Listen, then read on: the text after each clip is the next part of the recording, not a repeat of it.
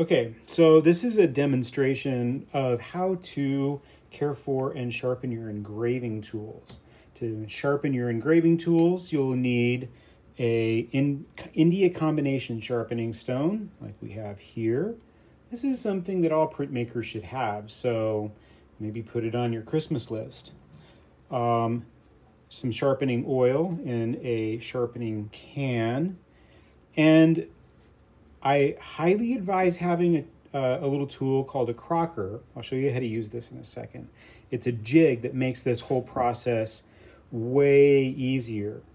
And, of course, your burins and other tools for wood engraving, metal and wood.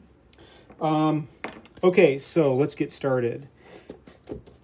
If I have a tool, I'm going to make room here, like this little guy here that really needs to be sharpened. This is a number 4 square burin, and the number 4s have a little bit of flex in their shaft right here. Some people really like that when they're doing metal engraving. As a note, this is a number 7. You can see the difference in the size of the ends there.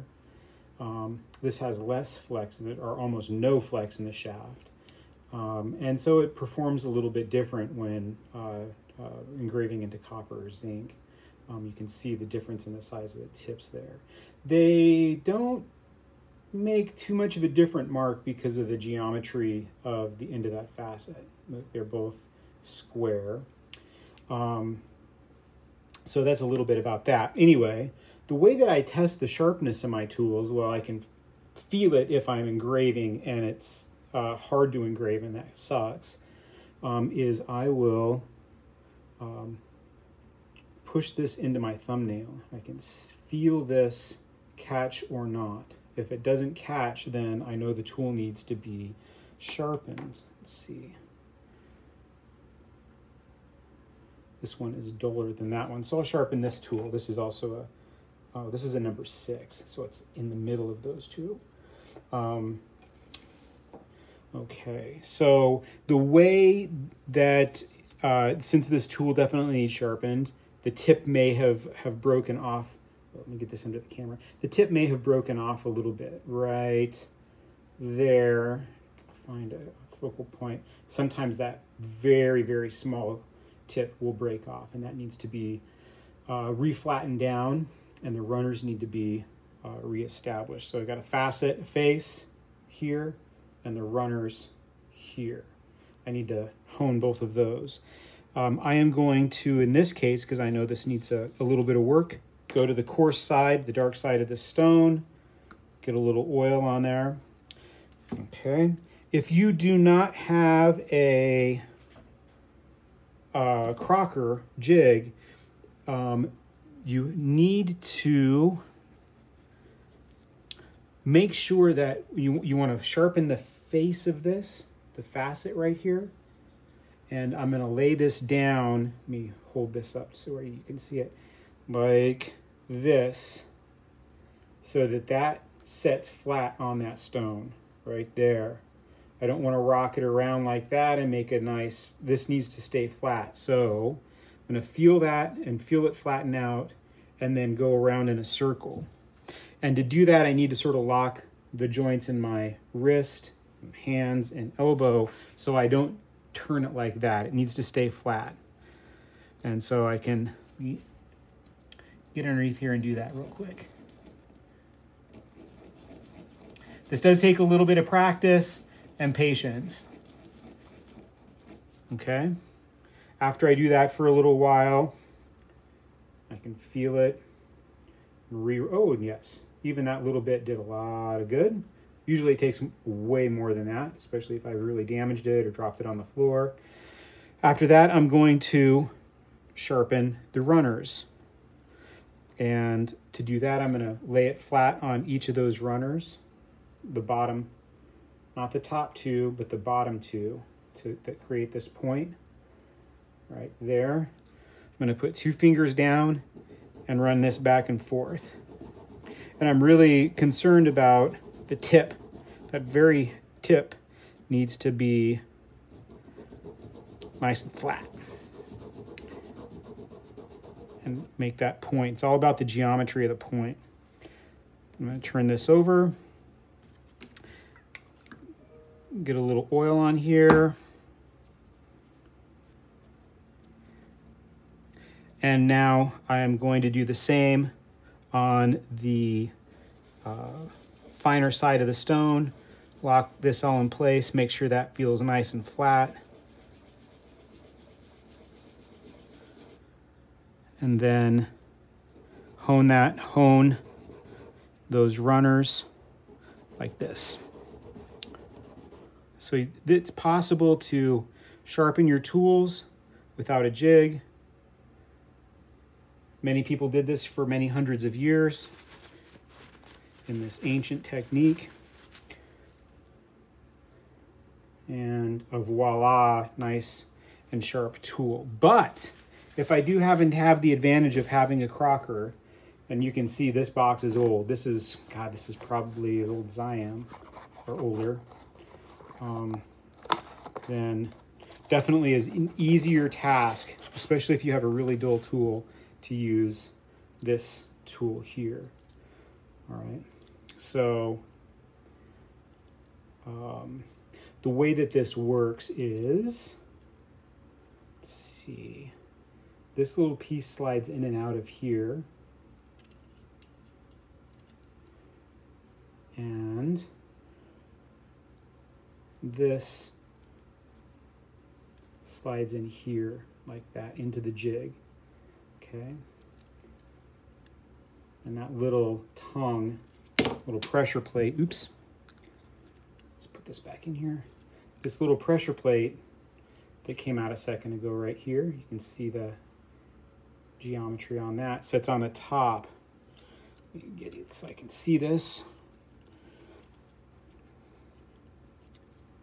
It sets on the top of that and slides in. And this screws down gently, I'm not Hercules here, to hold this in place. Okay, see how that's sitting? Okay, these other knobs, this will change if I loosen this one here. It changes this angle like that, and I'll need to probably do that in a minute.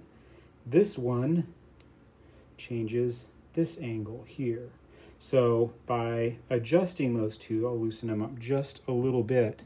I want to set this down here and adjust those until, again, this sets perfectly flat on there. I don't want it, see this? I don't want it like that. I don't want it like that. I want it perfectly flat, and I want it perfectly flat this way. I don't want it this way or that way. So I'm going to set this down, and I've got to get down here. You can probably see my top of my head here, and I'm going to adjust this. Pull this back out a little bit. I'm going to adjust this so that that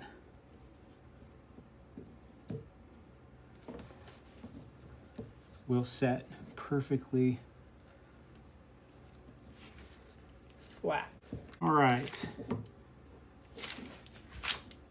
All right, so this now is adjusted. I had to pull this back out a little bit to where that's going to set perfectly flat on that face onto the stone.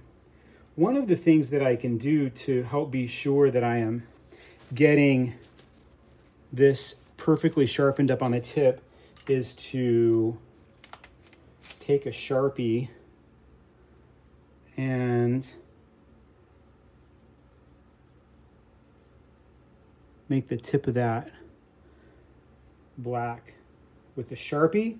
So as I sharpen it, I can see exactly where this is being sharpened or honed. And so I'll turn this back over. Another little bit of oil out here. hold it like this and gently go in circles with this. You can see the advantage of it. This is way easier than locking my wrist and elbow so that things don't, the face of that doesn't turn. I'm sure that I am getting the that facet perfectly flat this way. And when I look at this now, this tip in the light, look at that tip. There's no more Sharpie on there. Ooh-wee. Looks like I've got that going on. So I'm going to turn this over, still some oil on here, and go back to honing that tip. Okay, so now I can release this from the jig, put that little Crocker jig back in there. Another thing to put on y'all's Christmas list.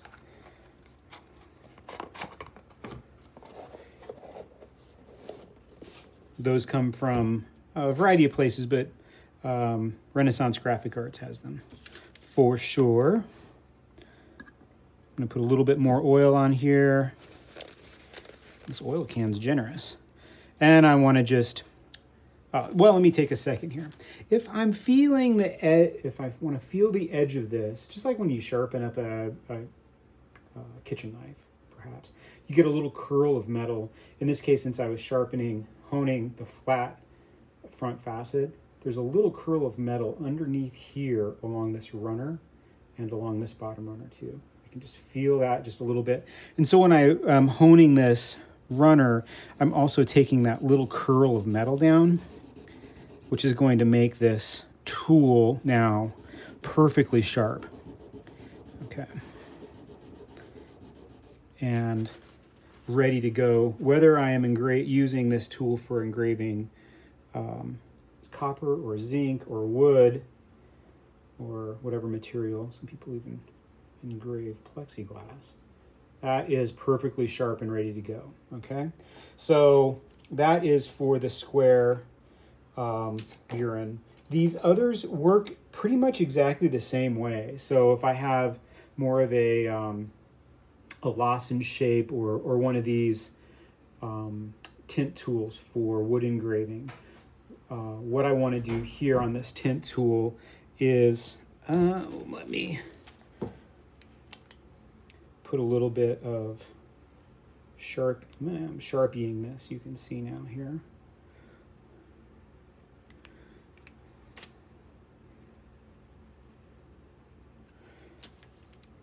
And for this tool is already sharp. I am just going to use the fine side of this stone for this example, but if you need to use the other side because you have a dual tool, go ahead.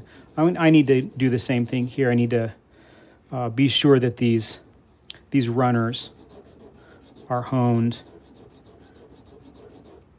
and that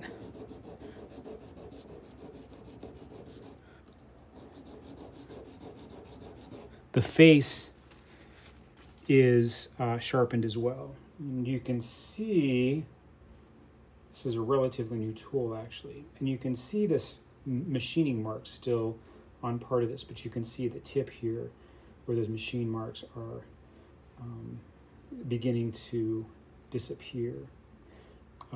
I will hook this into the Crocker the exact same way if I need to sharpen the face of that. Oftentimes that's the case. Now, there we go. I did use the pressure plate actually. Got this to set in here. And I want to find again the perfectly flat angle until I have that tip honed. And then work those runners again to get that curl of metal off. The advantage to wood engraving or engraving on high impact polystyrene, which I like to do, is that it doesn't dull your tools very easily. So you don't have to sharpen as often as you do on metal. But yeah, that's a nice sharp tool right there. That's ready to go. Well, that is it. If you have any questions, let me know. Have fun engraving.